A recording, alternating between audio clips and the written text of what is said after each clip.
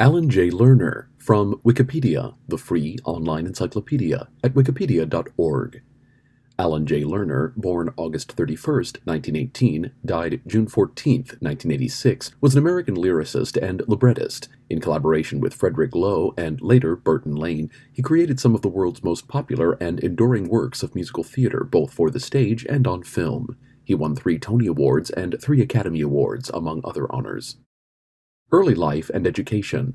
Born in New York City, he was the son of Edith Adelson Lerner and Joseph J. Lerner, whose brother, Samuel Alexander Lerner, was founder and owner of the Lerner Stores, a chain of dress shops. One of Lerner's cousins was the radio comedian and television game show panelist Henry Morgan. Lerner was educated at Bedales School in England, the Choate School, now Choate Rosemary Hall in Wallingford, Connecticut, where he wrote the Choate Marching Song, and Harvard. He attended both Camp Androscoggin and Camp Greylock. At both Choate and Harvard, Lerner was a classmate of John F. Kennedy's. At Choate, they had worked together on the yearbook staff. Like Cole Porter at Yale and Richard Rodgers at Columbia, his career in musical theater began with his collegiate contributions, in Lerner's case to the annual Harvard Hasty Pudding musicals. During the summers of 1936 and 1937, Lerner studied music composition at Juilliard. While attending Harvard, he lost his sight in his left eye due to an accident in the boxing ring. In 1957, Lerner and Leonard Bernstein, another of Lerner's college classmates, collaborated on Lonely Men of Harvard,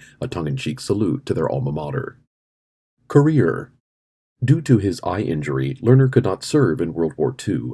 Instead, he wrote radio scripts, including Your Hit Parade, until he was introduced to Austrian composer Frederick Loewe, who needed a partner in 1942 at the Lambs Club. While at the Lambs, he also met Lorenz Hart, with whom he would also collaborate. Lerner and Loewe's first collaboration was a musical adaptation of Barry Connors's farce The Patsy, called Life of the Party, for a Detroit stock company.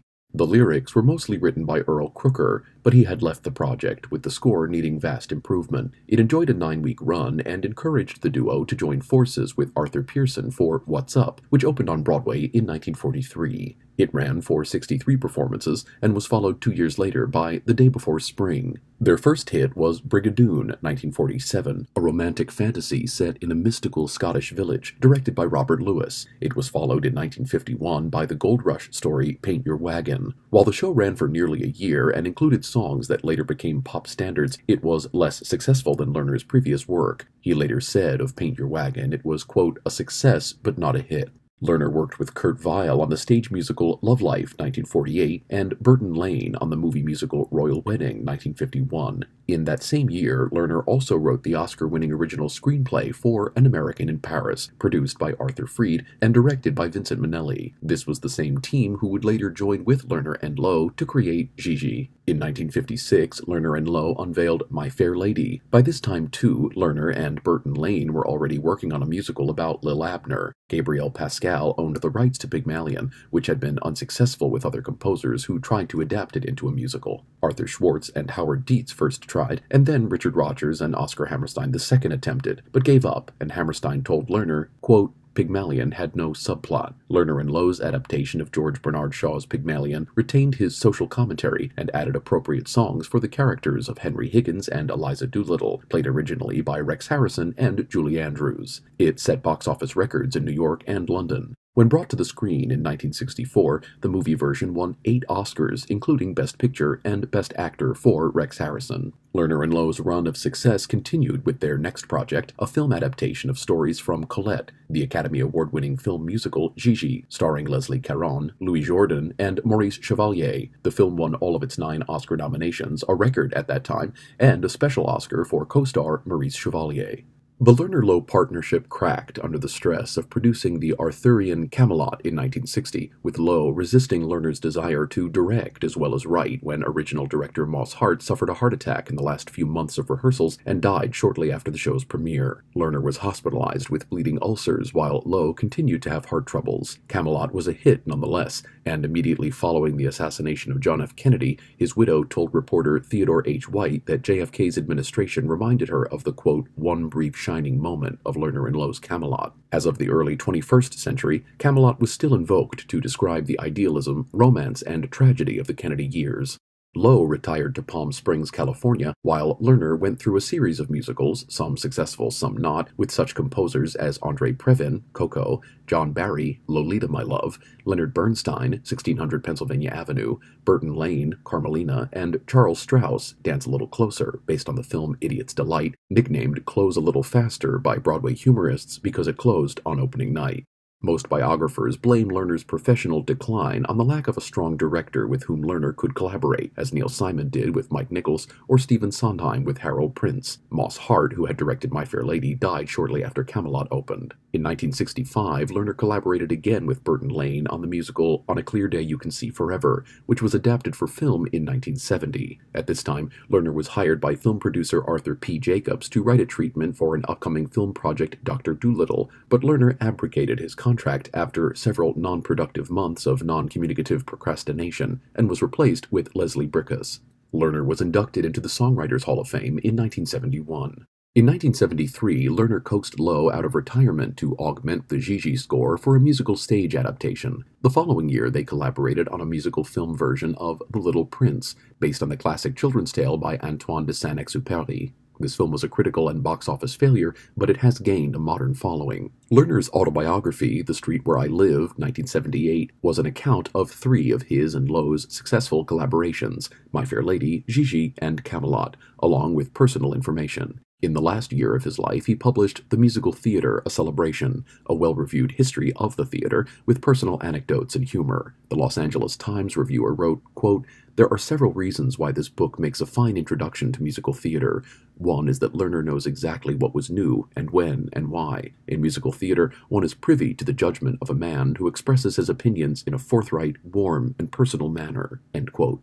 A book of Lerner lyrics entitled A Hymn to Him, edited by a British writer Benny Green, was published in 1987. At the time of Lerner's death, he had been working with Gerard Kenny and Christy Kane in London on a musical version of the film My Man Godfrey. He had also received an urgent call from Andrew Lloyd Webber asking him to write the lyrics to The Phantom of the Opera. He wrote Masquerade, but he then informed Webber that he wanted to leave the project because he was losing his memory due to an undiagnosed brain tumor, and Charles Hart replaced him. He had turned down an invitation to write the English-language lyrics for the musical version of Les Miserables. After Lerner's death, Paul Blake made a musical review based on Lerner's lyrics and life entitled Almost Like Being in Love, which featured music by Frederick Lowe, Burton Lane, Andre Previn, Charles Strauss, and Kurt Weill. The show ran for 10 days at the Herbst Theater in San Francisco. Songwriting. Lerner often struggled with writing his lyrics. He was uncharacteristically able to complete I Could Have Danced All Night from My Fair Lady in one 24-hour period. He usually spent months on each song and was constantly rewriting them. Lerner was said to have insecurity about his talent. He would sometimes write songs with someone in mind. For instance, I've Grown Accustomed to Her Face from My Fair Lady was written with Rex Harrison in mind to complement his very limited vocal range. Lerner said of writing, quote, "You have to keep in mind that there is no such thing as realism or naturalism in the theater. That is a myth. If there was realism in the theater, there would never be a third act. Nothing ends that way. A man's life is made up of thousands and thousands of little pieces. In writing fiction, you select 20 or 30 of them. In a musical, you select even fewer than that. First, we decide where a song is needed in a play. Second, what is it going to be about? Third, we discuss the mood of the song. Fourth, I give Lowe a title. Then, he writes the music to the title, and the general feeling of the song is established. After he's written the melody, then I write the lyrics." End quote. In a 1979 interview on NPR's All Things Considered, Lerner went into some depth about his lyrics for My Fair Lady. Professor Henry Higgins sings, "Look at her, a prisoner of the gutters, condemned by every syllable she utters. By right, she should be taken out and hung for the cold-blooded murder of the English tongue." Lerner said he knew the lyric used incorrect grammar for the sake of the rhyme. He was later approached about it by another lyricist. Quote, "I thought, oh well, maybe nobody will notice it, but not at all. 2 nights after it opened, I ran into Noel Coward in a restaurant, and he walked over and he said, 'Dear boy, it is hanged, not hung.' I said, 'Oh, Noel, I know it, you know, shut up.' So, and there's another, 'Than to ever let a woman in my life, it should be, as to ever let a woman in my life, but it just didn't sing well." End quote. Dramatists Guild. Alan J. Lerner was an advocate for writers' rights in theater. He was a member of the Dramatists Guild of America. In 1960, he was elected as the 12th president of the nonprofit organization. He continued to serve as the Guild's president until 1964. Personal life.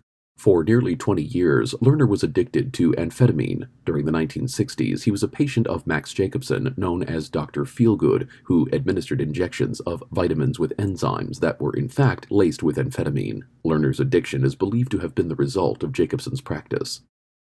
Marriages and children.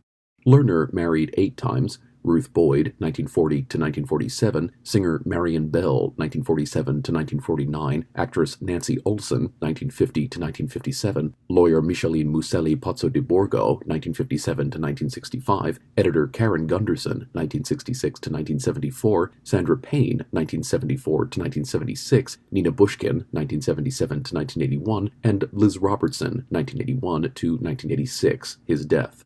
4 of his 8 wives, Olson, Payne, Bushkin, and Robertson, were actresses. His 7th wife, Nina Bushkin, whom he married on May 30th, 1977, was the director of development at Mann's College of Music and the daughter of composer and musician Joey Bushkin. After their divorce in 1981, Lerner was ordered to pay her a settlement of $50,000. Lerner wrote in his autobiography, as quoted by the New York Times, quote, "All I can say is that if I had no flair for marriage, I also had no flair for bachelorhood," end quote. One of his ex-wives reportedly said, quote, "Marriage is Alan's way of saying goodbye."